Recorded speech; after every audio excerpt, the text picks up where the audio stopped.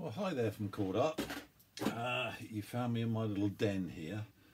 If one thing it's made me do is tidy up a little bit, although it doesn't really look like it. Anyway, I'd like to try and make a Monkeys Fist jig. So the first part of this is just going through what we might need. Now we need a couple of scrap pieces of wood. Now this, as you can see by the edges, is a part of that sort of awful flooring stuff. We used to have it in our kitchen until we changed it to something else, but it interlocks, but it's compact wood. So I thought we'd use that as the lid or the top part of what we're going to make. I'll come back to my design in a minute. So that's that bit.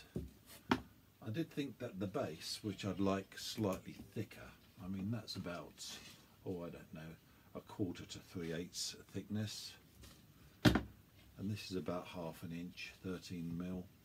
Now this was the end off of a shelf that I made for my utility room, and I did think about using that, but then when I get hold of it I can bend it, so it's obviously sections of wood, so I didn't want to use that, but I'm using this as a test piece for something, and you'll see what happens there. The base again is 13mm. This is another piece of compressed wood. The last one I made was out of plyboard, which was 1/2 inch, but I thought I'd give this piece a go because it was left over from something I made some time ago. So that's those two things. 2 pieces of board, don't matter what they are. I like a thicker base than I do the thinner top. Then we want, well, I bought these chopsticks online. They didn't turn out quite as what I wanted. Not so good as the ones that I had before. There was obviously chuck away ones. These were only about £1.50, like $2, less than $2. But what I was looking for was 4 chopsticks that were not only round at the top but also round at the base, and I thought I'd done that when I ordered them, but they came through, they're a little bit squarified, yeah. So then we've got to work out how to drill a hole that thickness and also another hole that thickness, or that diameter should I say, and hence why what I've used this old piece of shelving for. I found that, let's get rid of that drill screwdriver bit. Now that fits in there just about right. Bit of effort, but it will go in there. I've tried it on another piece of wood, and where I've only just sunk the drill into this one. Now the drill bit for that one is 1/4 inch. I don't know what that is in millimetre. So we're going to need a 1/4 inch drill bit. We're going to need, I've tried this one for the top, which is obviously smaller, and it's just about right. I think it's 6mm. Can't quite read after a time with these drill bits, the markings do. It's either 5, it could be 5mm, but I would say 6mm. But what you basically do is drill a hole in a piece of wood and see if it fits in, i.e. does that fit into there? Just about it. Well, it will do once I've used the drill and opened it up a bit. So we need 4 chopsticks, yeah, 2 bits of wood, which are those 2, and a test piece.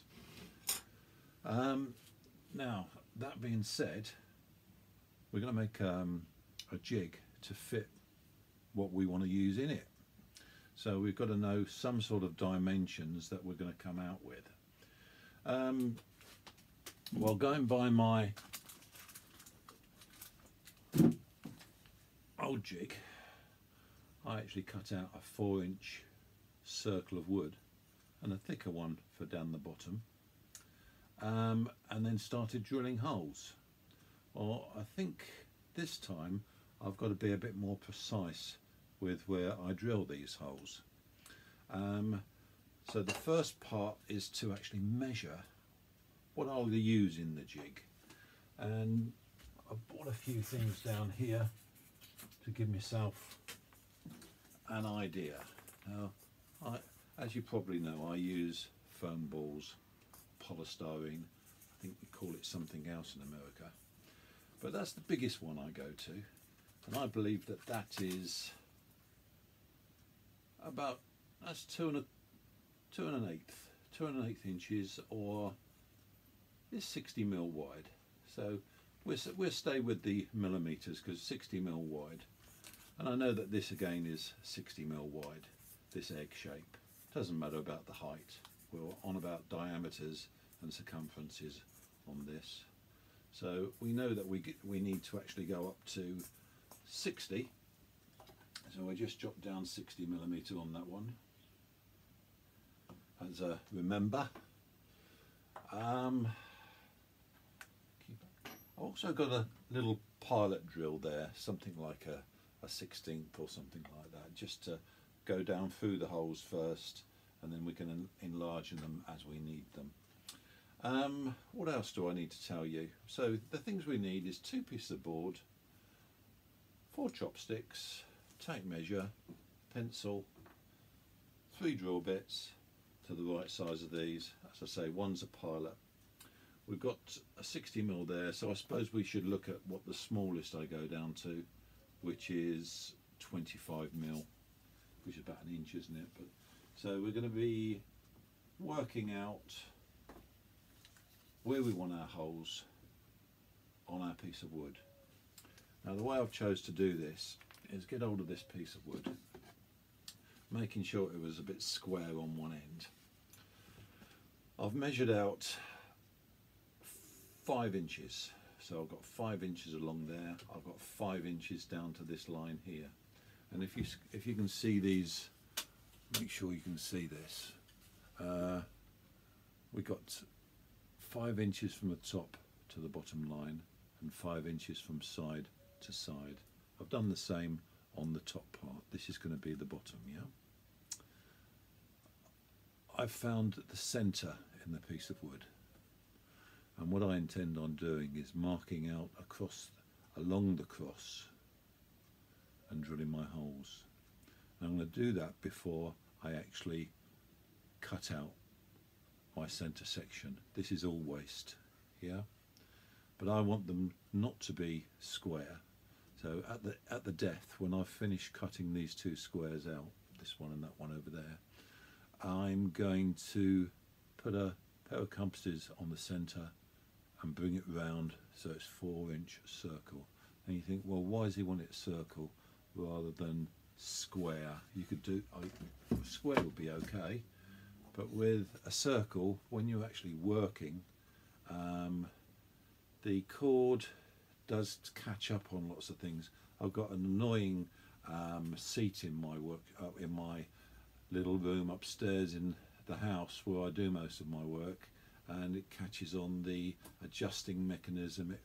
The cord will catch on anything that you leave sharp, even you know, your watch or something like that. It catch on that.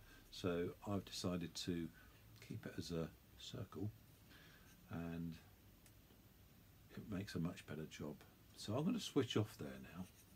I'm going to measure out along that cross where I want my holes, and along that cross over there where I want my holes, taking the measurements of these balls and transferring it onto here. And when it comes back to the drilling stage, I'll switch back on again. Well, welcome back. I've had to change things slightly when measuring out.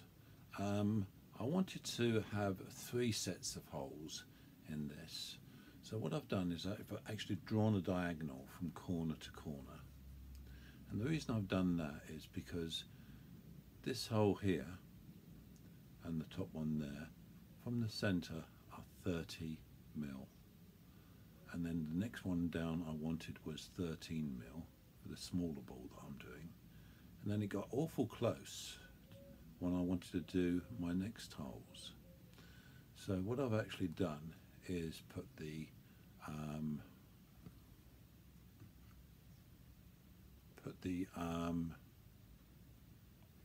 biggest holes on this axis, yeah, the smallest holes on this axis, and then on the diagonals I've put the one that was going to be too close to this smaller one here. So you can see I've rubbed a few out.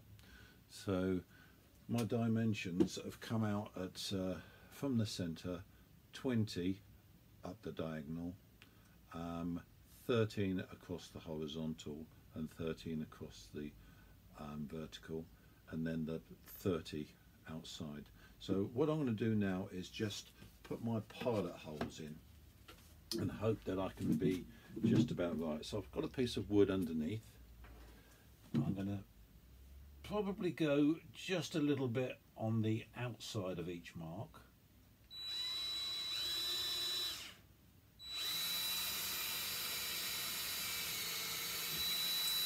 So that's a pilot hole.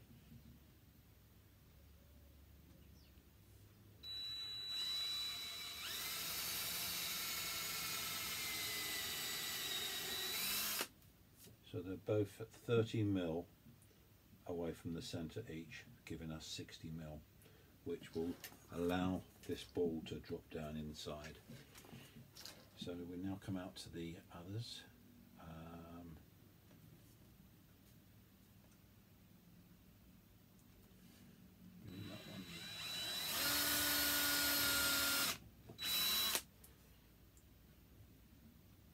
So these four are for our bigger hole, or bigger ball.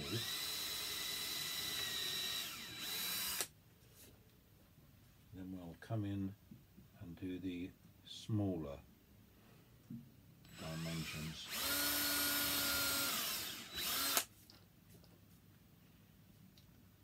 This stuff will rip a little bit.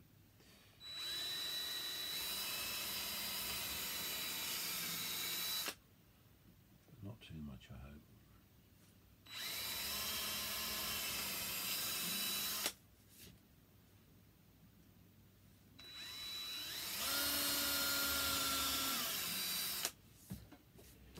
So, those are the four holes for the bigger balls, and these are the four holes for the smallest balls.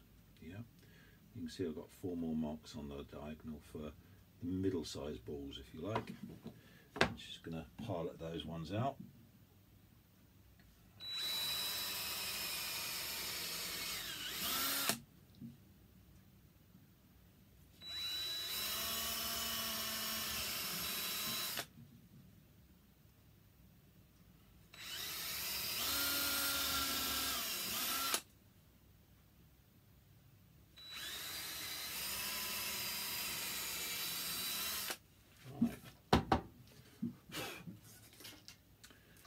There we go. Yeah, you can see that along that line there, if I'd have drilled this hole and this hole together, when I enlarged them, they would have joined. So best to have more axes than you need. Right, let's put the 1/4 inch drill bit in.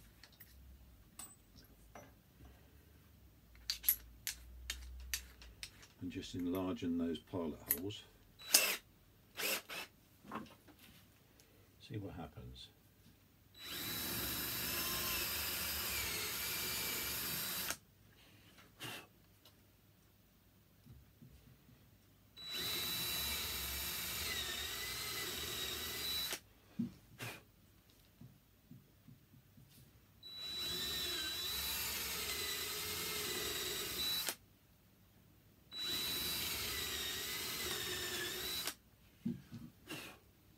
That's our 4 larger ones. We'll come in for our smaller ones.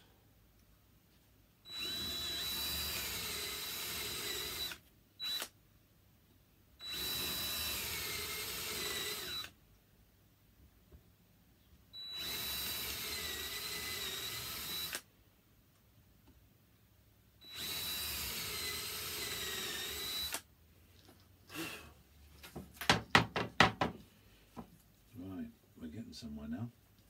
I just put that down through the last 4.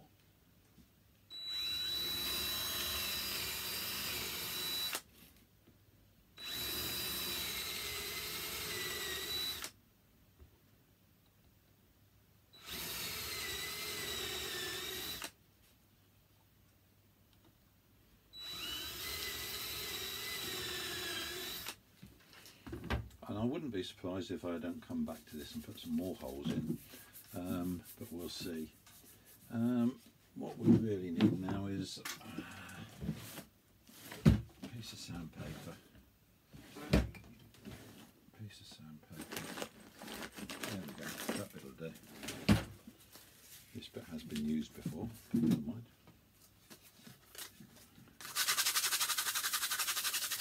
Just get the edges off.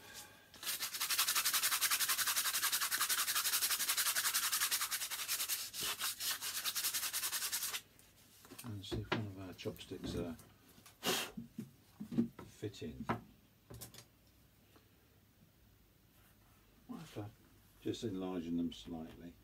Or of course you could always just trim the edges off, but I find that this is bamboo wood and it's excellent. Once it's found its hole, it stays that shape.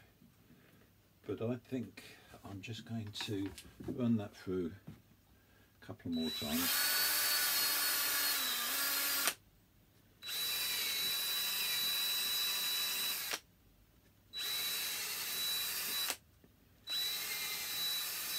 Sounds like this battery's going. Fortunately I've got another battery charged up. Might make it to the end of this piece of wood.